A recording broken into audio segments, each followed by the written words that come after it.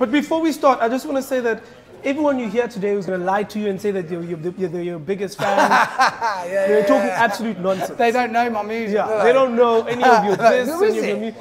I, on the other hand, I thought it was Chris Martin. I'll be honest, I'll tell you the truth. The first album I ever bought when I was growing up, when I was 18, 2011, was The Awakening. Really? Yeah, with my own money. How old are you then?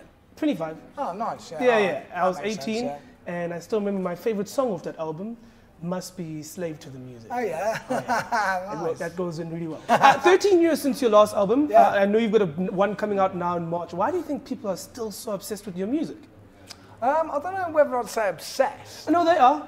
I think in the day and age of a lot of like processed sound in music and singers that, you know, it's more about like the fashion and sort of how cool you are. I've always just concentrated on what I'm feeling when I'm singing. And I think that's the thing that people like about my music. Hopefully, is the honesty in the expression. I know that you took a maybe bit not. Yeah. Maybe it's not that. But that's what I want it to be. That's what I hope it is. Because it's quite authentic. Yeah, I just want to, when I sing, people know that I'm singing for the right reasons because it makes me feel good, and it's healing and it helps. You know, helps people. Music. I know that a while ago you took a break, especially to look after your family and spend more time with your daughter. Yeah. Have you ever gone to a place where you're like, you know what, I'm actually over this. I'm over all the touring. I'm over all the making of music. Actually being at home, I'm like, I need to get out of here. I need to get on the road and do some gigs. I've spent a long time at home. Like the last 18 months I've been at home. Which has been, I'm just glad to get going again with some new music that I feel excited about. And I had to sort of get disillusioned to come back fresh. Another album in March. Are you still just as excited as 2006 when your first one came out? More excited because I feel like I've got more experience and I can enjoy it more. I was just scared of everything in the beginning. I was 21. I didn't really know what I was doing. I just sort of went at it and it worked and it was successful and I just tried to keep riding the train really. Whereas this time, it feels like I'm doing it in my own way, in my own time, and in the way that I want to do it, and it's working better because of that. What would you say is the biggest change from the James Morrison who was busking in the bars at 13, the guy who got discovered in a bar actually, to now?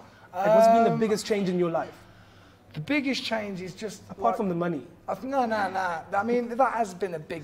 You know, I was poor when I was a kid. I was so poor. But the biggest change is like confidence in myself, actually. But that didn't come until I had a kid. When I had a kid, I sort of stopped worrying about being a pop star. Yeah. And concentrated on who I was as a person. And in turn, it made me go, yeah, I'm all right. I'm all right singer. I'm pretty good. I sort of stopped worrying about... You're decent. You're okay. Stop worrying about other people's opinions so much. You've got a pretty big body of work. What would you say is your... let's say single ladies to Beyonce, what would you say is your biggest, like the one where whenever you played a show, the crowd is like, play this? I mean, you know, I don't like to say it is this tune, but it probably, I think Broken Strings is probably the one that most people know, which to me is kind of annoying because it was like it's like a one-off pop thing that I did. But the fact that Nelly Furtado came on and sang on it was the main reason I was excited about doing it. Nelly Furtado's not here. No, she's not here. No. If you need a Nelly Furtado, yeah, you can call me that if you want. You're gonna put a wig on? I will. I'll do whatever. There's my last question for you. The new album. So in all your past albums, like you said, you had Nelly Furtado, you've done Jessie J, you even had a song with Jason Mraz. Yeah, that's right. Any cool collaborations we can expect in the new one? Yeah, I've got a single. First single is with Joss Stone.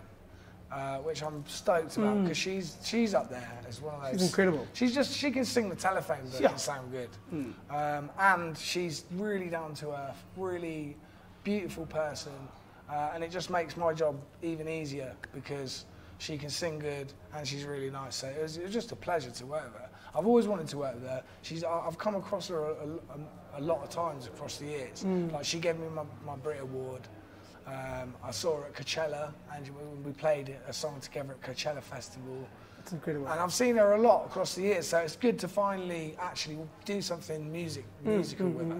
That's incredible. Yeah, I'm really excited. I think it'll blow Broken Strings out of the water, I reckon. Super excited. It comes out in March, eh? Yeah, it's out now. You can hear it now. Yeah, but the album's out in March. Yeah. James, thank you so much. Thank you. We cannot wait for the shows. Yeah, Cool. Nice.